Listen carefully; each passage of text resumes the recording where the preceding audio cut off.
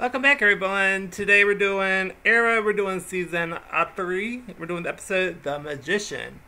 So let's start off with Nissa finds out about Sarah's dead, and she goes crazy. She is super not happy. She's like, "Why did this happen? How come no one told me?" And blah blah blah. And then we see that Thea is buying back the club. And then we have Nissa and Laurel talk, and then Nissa is super upset, which is understandable. Then Nissa and Oliver team up, and they find out that Malcolm Merlin is actually alive. And so they go to Lance for help and got in an address. And then there's a Buddhist monk. Turns out the monk has been dead forever, and actually Merlin is staying there. Then we have a flashback where Oliver kills someone. We don't really know who, but we just know he did kill somebody. And then we have them tracking Malcolm to air conditioner factory, because at the dojo place, basically, Oliver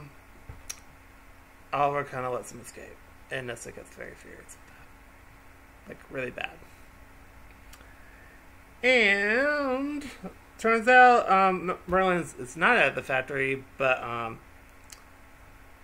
like just left him there. And then he tells Oliver to meet him in the square, and tells him that he protected Thea, and that Oliver tells Thea that Malcolm is alive, and she asks Oliver like, "Oh my God, what?" But she already knew that. And then Nissa didn't know about Thea, so Oliver actually dropped the ball on that and said that Nissa is Malcolm's daughter. And which is not a good thing to tell the daughter of the League of Assassins of that. Not very smart articles. And then we have a flashback where Oliver and the kid make a deal, and then Oliver gets pissed about it. He's like, "Look, I'll get you 1,000 cookies, okay? Just help me out here. Let me use your computer." And so then his mom comes in and is like, no. Then we go back to the present where Thea gets kidnapped. And then it's Nissa versus Arrow versus Merlin. And then turns out Merlin knew about Lian Yu, but Oliver does let him go because of the whole situation. And it says that he's going to be under his custody now. And then Nissa punches him in the face. And then Oliver has now made an enemy of the League, and that's not great. And then Felicity is back, yay! Then we have a flashback scene where Oliver blackmails Amanda into like, let me go home, just let me go, bye. It's just like, no you're not.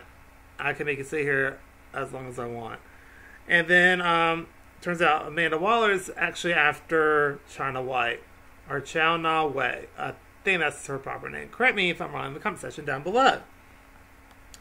Then we have President Day where Nissa and Laura have a little moment. And then Lance tries to call Sarah, but obviously she doesn't answer. Then Thea hires Roy as like a bouncer to the club, or like a bartender or something. No, wait, general manager. It's one of those things. I got it right. Then Malcolm and Thea talk. Then Nissa returns home. And then we have Ra's al Ghul intro. And that's the end of the episode. Wasn't that awesome episode? Because I really liked it myself. Actually, I really did like this episode. I like how there's a little plot twist, and how we have Thea as being the shady one this time, and not Oliver really being the shady person. So it's kind of neat that now Thea's the one that's keeping secrets, kind of like a 360 about it. So not 360, dummy. It's a 180. 360 is go back to where you started. Anyway, so I really do like this episode a lot. It was really good. I like the direction everyone's going in, and can't wait to see what's next again, because like I said, I've seen every episode, but I just feel like I need to review it so I can refresh myself. For people who have never seen the episode, they at least have a jump start on what's happening, just in case they do get curious for season 6 that's coming up in October. So hopefully y'all will continue to watch, and I'll continue to put out videos whether people watch it or not, basically. So anyway, that's going to do it for me. So if you like this, like, comment, and subscribe. Comment down below what you think. And wait, if you want me to react to something else, whether it's music or TV show or movies, I have a bunch of movies I could do as well.